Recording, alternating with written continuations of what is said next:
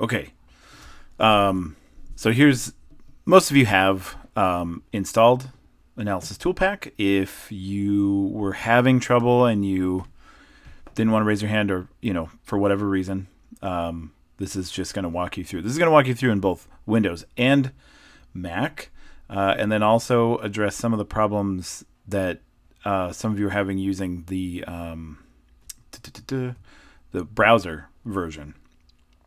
Okay, so Windows first. Here you are in a Windows sheet. Yours will probably be blank, or maybe you did some stuff in it. It doesn't matter. Go to File, Options. Remember, in class, my screen wasn't as big, so I had to go to File and then More and then Options. But here, I've got Options as one of the things I can use. So here's Options.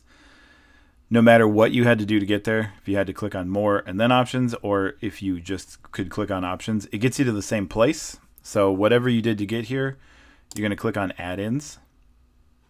Then down here, Excel Add-ins, go. And then you can click on Analysis Toolpack. Just check it and click OK.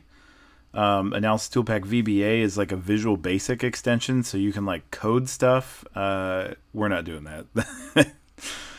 That's like a super advanced thing that you're going to have to do on your own. Euro currency tools, if you do stuff with Euro currency, then you can take that. Solver add-in's actually kind of cool. We're not going to use it in class, but it's fun to play around with, so I'm going to put it on mine.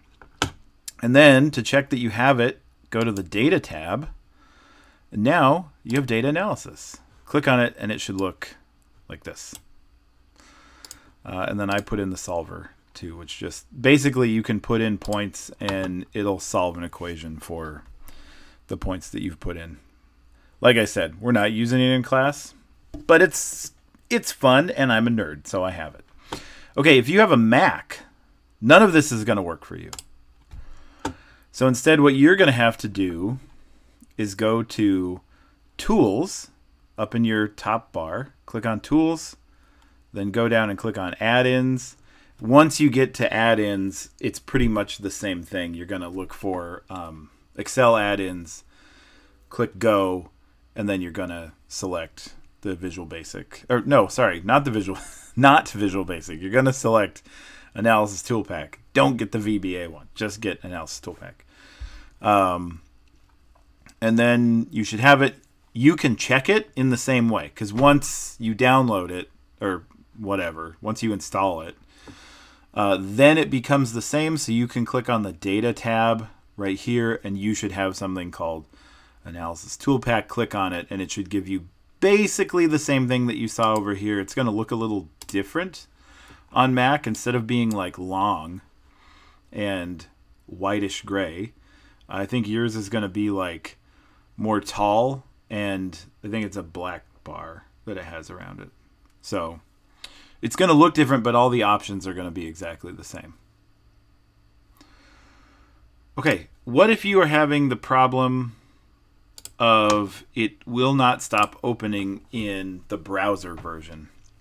So if it's opening in the browser version, you can't add the Analysis Toolpack in, not to the browser version, so that's a problem. But if you are having the browser version open for you automatically, that doesn't mean that you don't have the desktop version. It just means that for some reason when you load up Excel, it preferentially goes to the desktop version, which is a problem. But you can get to the desktop version from the browser version. So what you're going to do is look for something that says Open in Desktop App. You can just click on it like this, Open in Desktop App. It might look like this. If you type into the search bar Open, you'll find something that says Open in Desktop App. I'm pretty sure that both the Windows and Mac versions have a search bar within Excel.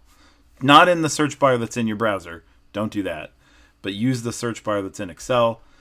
It'll look like this. So you'll have this. This is my desktop app, but if you have it in browser version, it'll just look like this inside of a browser.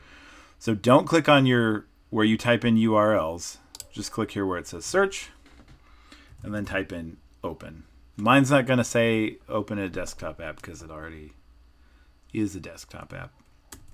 But that's what you're going to want to do.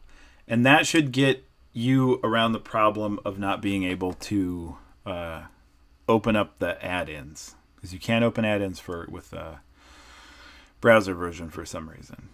And then the last error that I saw was like an error opening up the desktop version from the browser version. I have not figured that out yet. I really hope it's just one person. I mean, I wish it was nobody, and I'm sorry to the person that's having that issue. We'll figure it out, so don't worry about it. But it's also great that it's not a whole bunch of people. Okay, that's it. That should help you get it. Email me or Rachel Dong or Derek Cahill. Those are your TAs if you have any trouble loading your data analysis Toolpack. Once you have data analysis Toolpack, Friday is going to be like such a breeze. So that's great. I'll see you on Friday. Don't forget to do your first run through of the homework before coming to class on Friday. All right. Bye.